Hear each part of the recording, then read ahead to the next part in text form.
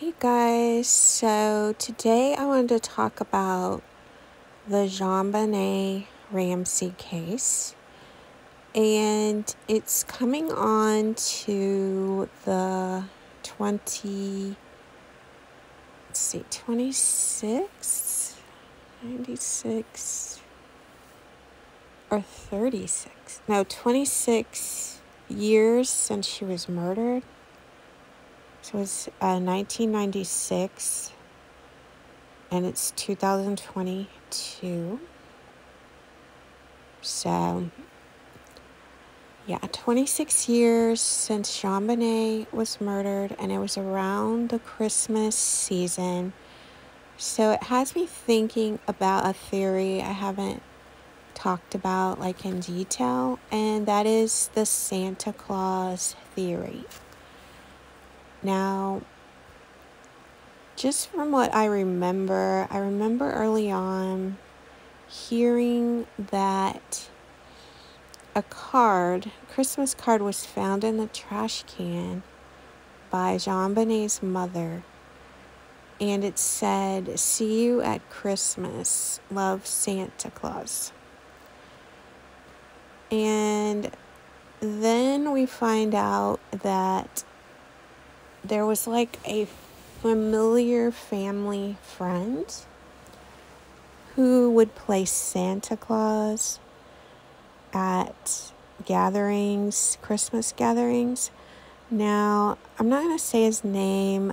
I just don't like to put people's names out there if they're innocent, but he has since passed away. So the theory is that there was a Christmas party where this guy played Santa. And from afar, he admired JONBENET and thought she was beautiful. And while she was visiting with him, on his lap, while they are telling Santa what they want for Christmas, she mentions, what she wants for Christmas, and he says, "I'll visit you at Christmas." And it started out as what he tells all the kids, but she got excited and was like, "Really? Like, you're really going to be there at Christmas?" And that put like something in his head that he wanted to actually be at her house at Christmas.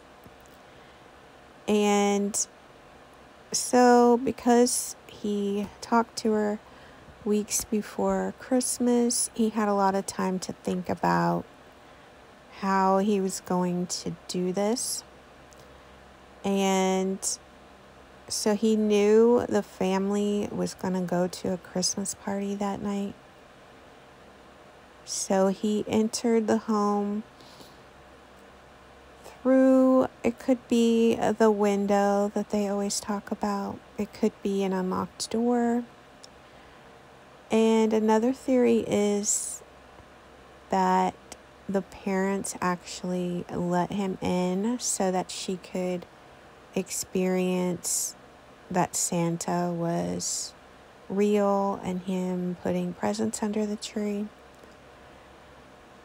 So while the Ramseys are away at the Christmas party is when he writes the ransom note.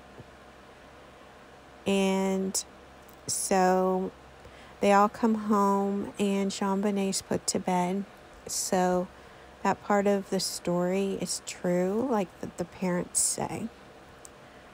And then sometime in the middle of the night, JONBENET sneaks out of her room and goes downstairs. And it's because Santa is supposed to be meeting her there. And then he does whatever it is that he did to her. And we all have heard of what happened. And then he leaves. So then the brother wakes up, goes downstairs, and does the whole pineapple thing because he sees like what's left of her pineapples on the kitchen table and eats the rest of the pineapples, because we do know JonBenet ate pineapples that night. And maybe it's that Santa Claus made her pineapples. Could be. So now, apparently, Santa was questioned and he was ruled out. They say his DNA did not match, but I've heard the DNA they have is like transfer DNA. It's not like actual DNA. It's touch DNA, and they believe it's from the person who worked in the factory that packaged JonBenet's underwear. That's what I've heard. I've heard there's not any real DNA. So apparently, when looking into the Santa Claus, I found out that he portrayed Santa Claus at the Ramsey home before, and that he had written a play with his wife, and the plot was similar to JonBenet's murder.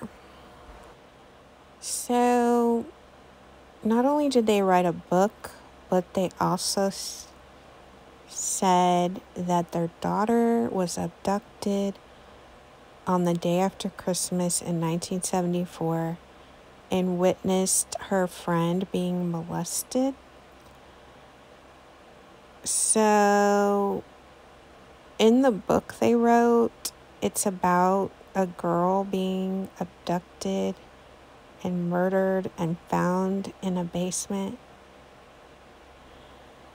I just find this very strange. Like, first of all, that a husband and wife would be on the same page and they want to both write a book about such a topic that I would think one of them would be like, I don't want to write about this, Like, I like true crime, but I don't even like hearing or talking about details of a murder. I'm more into, like, trying to solve the murder. I don't like the gruesome details, but apparently this couple liked the gruesome details. Their book got negative reviews, so it wasn't a very good book. But they wrote the book like in 1978.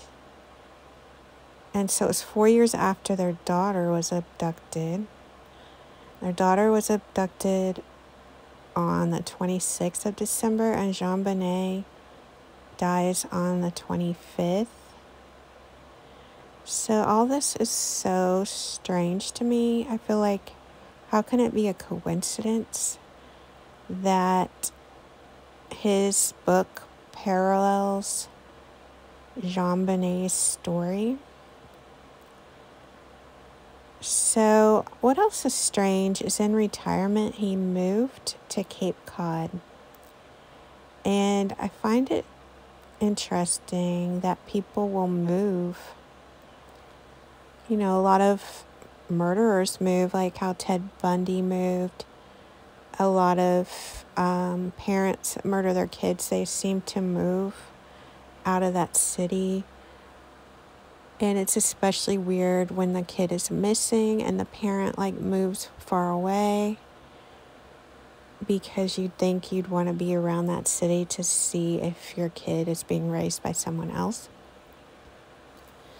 But this guy that played Santa, apparently he moved to Cape Cod because he enjoyed playing Santa and it was all tarnished when JONBENET passed away, and people speculated that he did it. But, you know, thankfully, I've never been accused of something like that. But you kind of think if you're innocent, you would just like stand your ground and be like, you know, I didn't do this, and just live your life. Like, who cares what people think? But it bothered him so much, he moved to Cape Cod. And then apparently JONBENET had given him a vial of gold glitter when she was talking to him. And he wanted, I mean, I don't know if his wife did it, but when he died, he wanted to be cremated. He wanted his ashes to be mixed with the gold glitter and scattered. So it has me like, what? Like, this is even weird too. And even if you're going to do that, is it really a good idea to tell everybody that you're going to do that? Because it is weird. It's a little weird. He said he had a special connection with JONBENET. And the card actually read that he had a special gift for her after Christmas. So if I was the cops, I would be asking him, what was that special gift? You know, it's just confusing to me. I kind of could believe this theory, but in a different way. My way of believing this theory would be if JONBENET's parents set up the meeting and they asked him to show up at midnight. Because then the parents would have a reason to get involved, because I think the mother wrote the ransom note. So she might have wrote the ransom note because it was her idea to bring this guy into her house.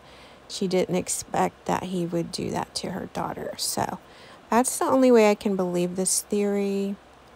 Other than that, I think maybe it's just a theory. But I just wanted to go over this theory with you guys, and I'll see you in the next one.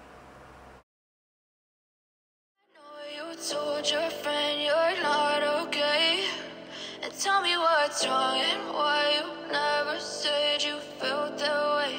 And guess you're trying to stay strong and fake a smile until I look away. But I've known you too long, it hurts to watch your blue eyes fade to gray as you fade away, as you fade away.